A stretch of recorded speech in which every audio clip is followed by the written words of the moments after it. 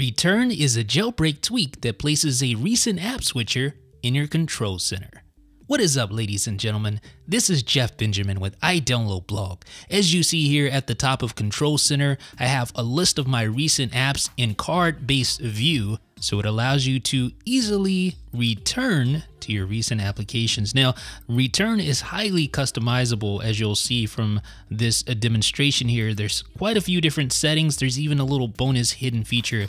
Actually, it's more like a joke, but I'll show you at the end of the video. So let's turn off the card view first of all. That's the first customization we'll make, and now you just see app icons in your recent apps list.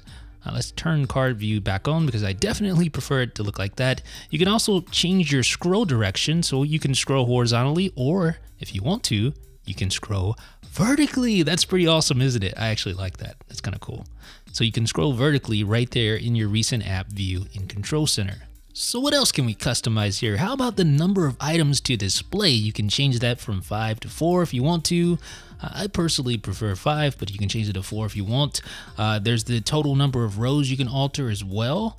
And you also have the ability to change the control center corner radius. And I'm going to show you that up close and personal here in a second. But you can see on the outside of the recent app switcher, you see how it's kind of curved. You can change that up. You can also change the animation duration, so the animations either just appear or they kind of fade into view like this. Real smooth. All right, so let's show you the control center corner radius. If I can do it there we go. All right, so I've adjusted that. I'm going to adjust animation duration. Now let me swipe up and show you what these settings look like. So you see how it's really curved on the edges. The animation was kind of slow. And if I change the control center corner radius all the way up, it's basically looks like one of those Beats Pill speaker boxes, right? Now if I turn it all the way down, it's just a square. And I actually kind of like the square. I think it looks pretty slick that way. I think I'm going to keep my control center corner radius all the way down. Control center corner radius. Try saying that 3 times fast.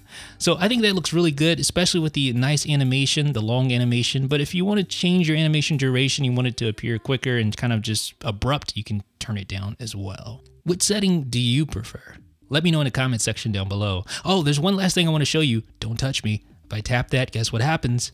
Oh, I bet you didn't see that one coming, did you? No, you didn't. It is Return, ladies and gentlemen. It is an upcoming tweak from developer Will Vab. It will be available on Cydia's ModMyi repo for 99 cents. Let me know what you guys think about Return down in the comment section. This is Jeff with iDownload Blog.